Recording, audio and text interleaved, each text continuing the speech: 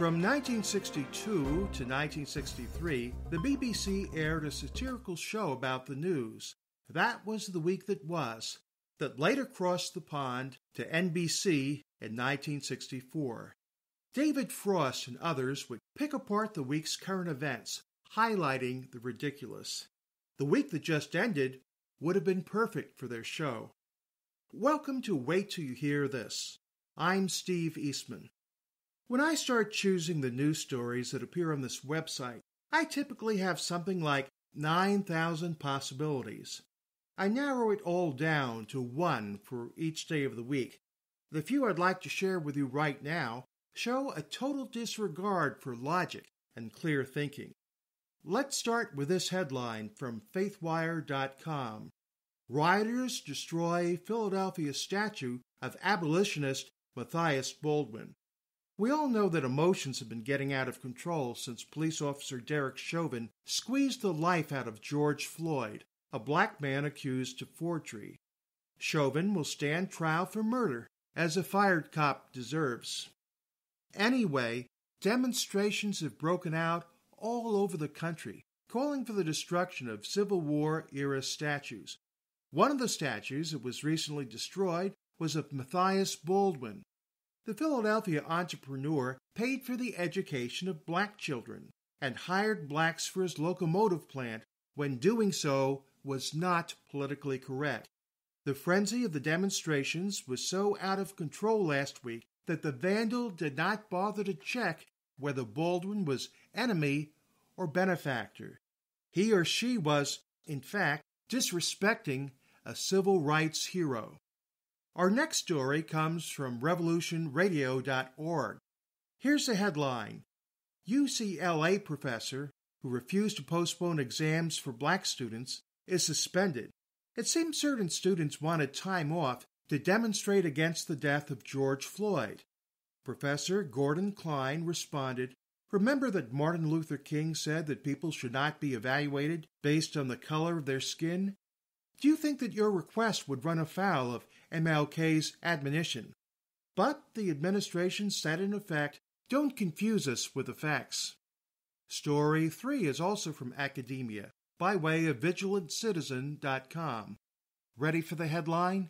University professor loses administrative job for stating that men cannot get pregnant. Kathleen Lowry teaches anthropology at the University of Alberta in Canada. She considers herself a liberal and a feminist. But here's the catch.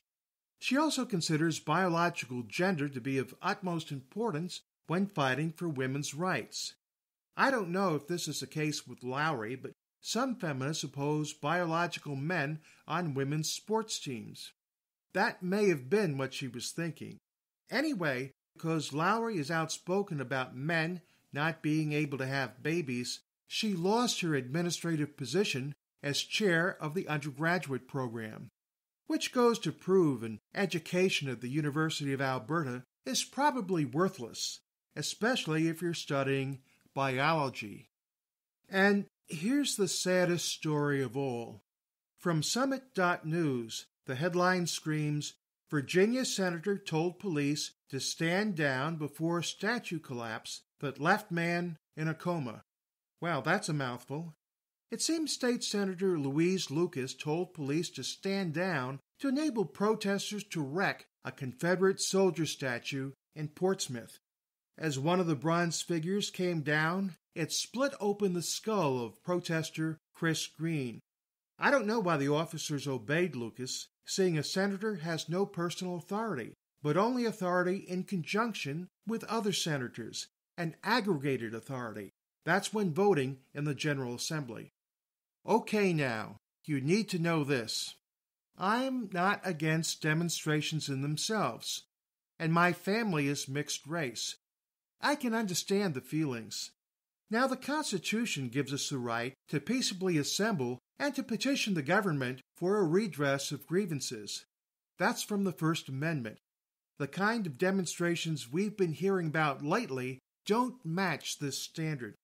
And why protest about something that over 99% of the population already agrees with you about? Now for the other matter. Universities, like demonstrators, also need to be driven by facts, not frenzy and fear. Except for the Kennedy assassination, I don't think That Was the Week That Was from the 1960s had anything to talk about compared to what we experienced last week. This is Steve Eastman for Wait Till You Hear This.